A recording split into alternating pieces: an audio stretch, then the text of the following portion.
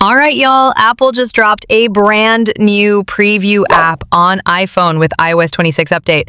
And it's kind of like the one you already know from macOS. You can scan docs, edit them, merge them, change paper size, and share all from one spot. Super chill.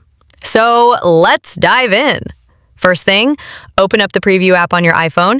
It comes pre-installed with the iOS 26 update. My phone's rocking the iOS 26 beta right now. Once you're on the home screen of the preview app, tap that little scan document icon.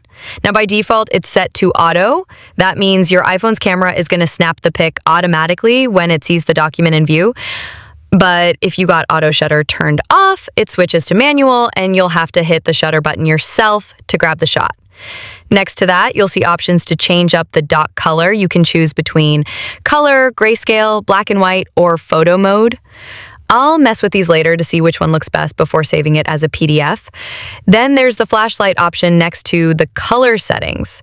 If you're in a dark spot, this helps brighten things up. On auto, the flash kicks in by itself when it's too dim. But yeah, you can flip it on or off manually too. Just set it how you want before scanning.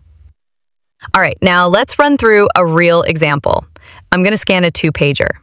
So I scan the first page and boom, you'll see a little thumbnail show up in the bottom left corner. Tap it to jump into editing mode. You can adjust or clean up those edge cutouts like this. Once it's looking solid, hit done to save the changes. Want to switch up the color? You got all your color mode options right there. Need to spin the image? Tap rotate photo and it'll turn it clockwise. After editing, tap a little check mark in the top left to save all the changes. Now go ahead and scan that second page. When you're done, you'll see both pages down at the bottom. Looks pretty sweet. Messed up one page? No stress. Tap retake and you can rescan just that page. You can also edit or delete individual pages from right there. Easy peasy. Once you're done, tap save to make a PDF file. It'll be saved inside the preview app and you can find it later in the Files app too. Before closing out, you'll see an option to rename the doc.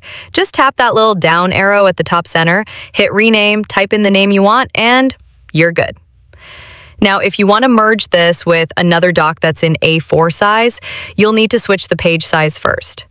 By default, iPhone scans in US letter. You can double check that by peeping the file info.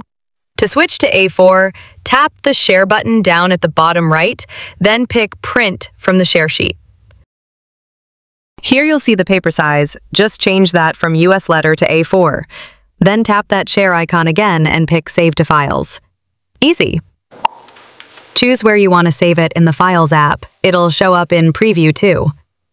Tap Done, and now it's saved in A4 format. You can check that under File Info to make sure it's all good. So yeah, that's a dope new way to scan docs using the Preview app on your iPhone. If you got any questions, hit me in the comments. And don't forget to like, share, and subscribe for more free tech tips coming your way.